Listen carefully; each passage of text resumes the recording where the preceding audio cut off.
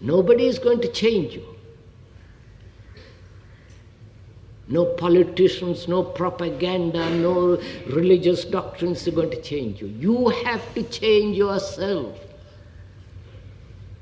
Because it is right in itself. Because you love, and that's why you will not kill. Not because you have certain ideologies. Not because you believe. Because you love. Because your heart tells you not to kill somebody. Not to kill animals for your food. Then you say, but how am I to live?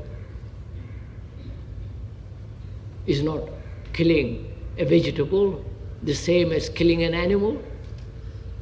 I know all the clever arguments. So you kill the least little thing, the vegetable.